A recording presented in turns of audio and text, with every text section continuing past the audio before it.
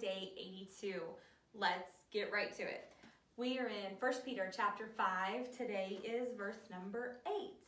It says, "Be sober, be vigilant, because your adversary, the devil, as a roaring lion, walketh about, seeking whom he may devour."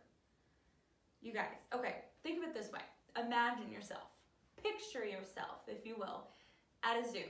Okay, you're enjoying the day, seeing the giraffes, the hippos, penguins, whatever your favorite animals are, and you are just enjoying it. And then you hear this loud siren, and you hear people saying, "Be on the lookout, alert, alert, warning, warning, there is a lion loose.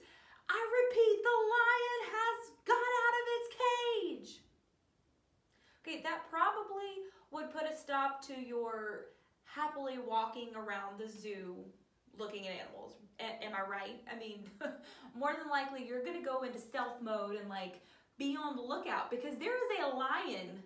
And, you know, lions get hungry and lions eat meat and you are meat. So, you know, I would be concerned and, you know, looking out and watching where I'm going and being on the lookout and making my way to safety as quick as I can, as soon as I can.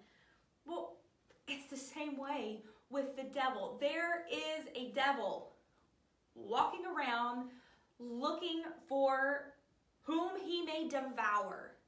Okay, so this verse is saying, be sober, be vigilant, stay alert. It's like that warning sound when the lion got out. Be sober, be vigilant, be on the lookout. Because there is an enemy coming. But see, he doesn't just want to you know, kill you, but he wants to destroy your very soul. And that is far worse than any earthly lion can do.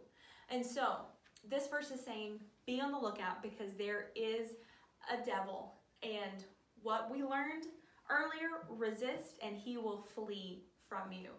So keep that in mind as you memorize today's scripture, and we'll see you again tomorrow.